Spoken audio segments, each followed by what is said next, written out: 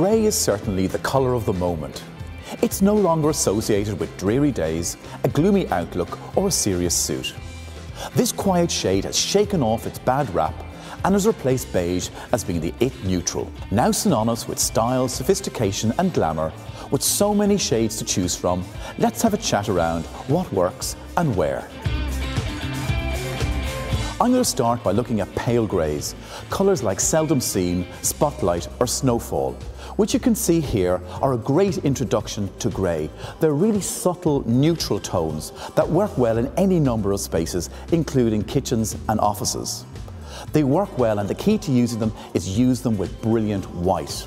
So Kathtrina, what are you seeing that works well textile-wise with these great greys? Well, here we have some examples of grey fabrics in our geometric designs, our fingy designs, but it's using different shades of grey and not being really particular about do the greys match. See the way we have a whole array of different greys here, just like what we have here coming behind us. Because people make the mistake of trying to match everything up perfectly, exactly the same grey on the wall with the textile, and actually it looks much more sophisticated if everything is a little bit out.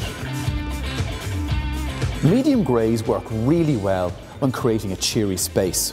Believe me, a medium grey like Cloudburst over here works so well with yellow accents.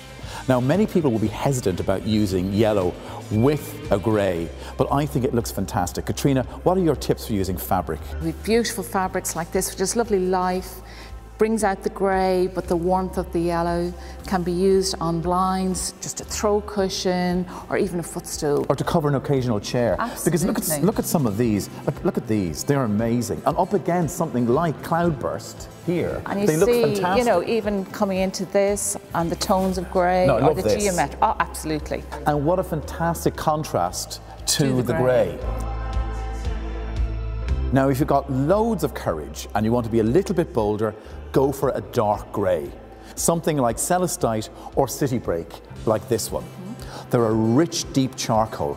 Now, the way that I like to use them is with pops of lime, wonderful poppies, and of course, burnt oranges. And the burnt orange is just amazing. It's the in colour at the moment. You see it on our clothes, we see it on coats, and look at it here now. Isn't that just fab? That is fantastic. I love it. You can put it onto a chair. It could be, you could use that to the front of your dining chair with the burnt orange to the back.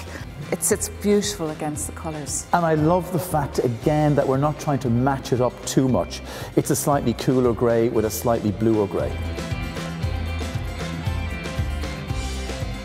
And if you've got a south-facing room that's really bright, use a cool grey, something like Smolder here, to bring it right down. Listen, Kathtrina, thanks for all your help today and bringing in such fantastic fabrics.